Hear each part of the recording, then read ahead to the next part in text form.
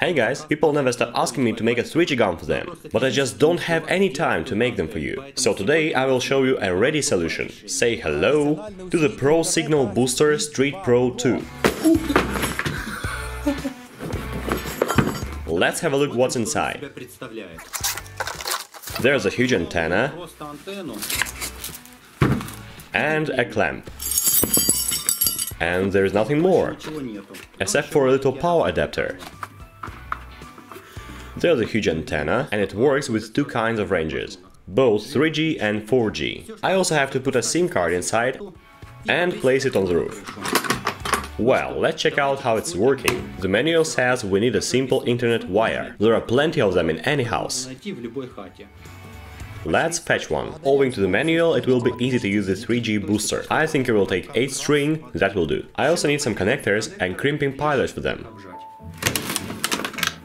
Here they are, the crimping pilers and connectors. We're going to let the wire through this clamp. There's a rubber that will push it hard. And this booster will work in any weather conditions, as it said, be it rain, snow or winter. Let's put the wire to the special clamp and put the connector on it, using the crimping pilers.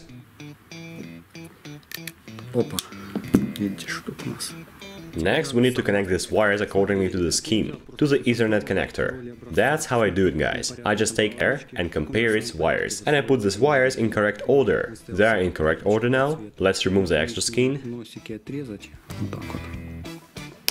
Getting the connector and push it really hard. Now I take the pilers and get the connectors inside. I push it to the limit and make this. These wires are pinpointed now. They must be punctured.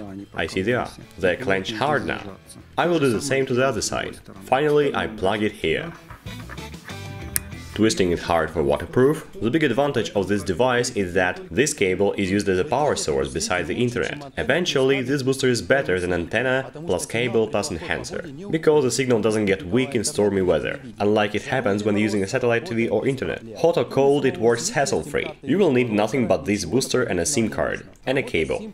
It can work with any SIM cards, any providers, with GSM, GPRS, 3G, LTE. I have a very weak 3G signal in my house. I just can't get a nice signal on my smartphone from any provider. It's so little. Oh, there is no signal at all now. If you just try to download something, the connection will be interrupted. It says no service. For now, let's put this antenna on the window. Let's check out how it can help in this room. This end goes to the power supply. There it goes, P means power.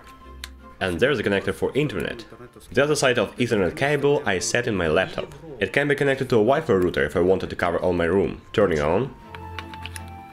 Indicates green. Now I need to check out the connection. It goes like this: 192.168.8.1. Loading. If everything is correct, you will see this page. Now you can see that it's 100% good signal now. 3G is working awesomely. Let's measure its speed. Starting. How could I not to test this full speed 3G?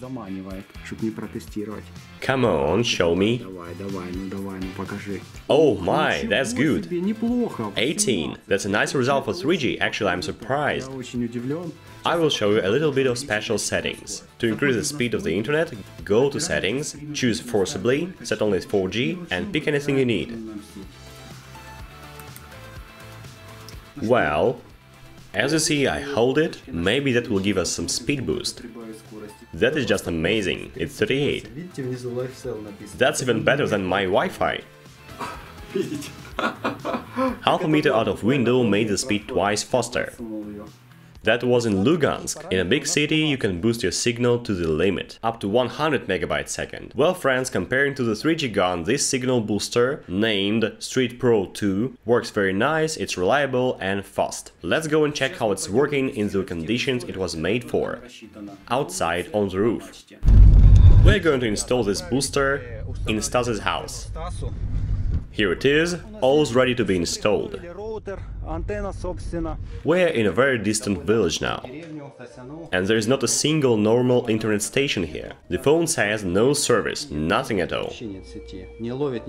Let's see how this booster can work in this remote village.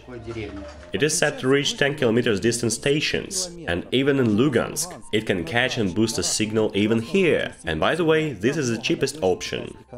And this time we'll use a Wi-Fi router. We've taken one. Let's connect it. Let's plug in the antenna and Wi-Fi. The indicators, alright. Let's check out the connection on my smartphone first. Let's connect it. There is the Wi-Fi we made. It's an open connection now. There we go. Browser. Then I tap the code 192.168.8.1. Go. The signal is awesome, but it's 3G.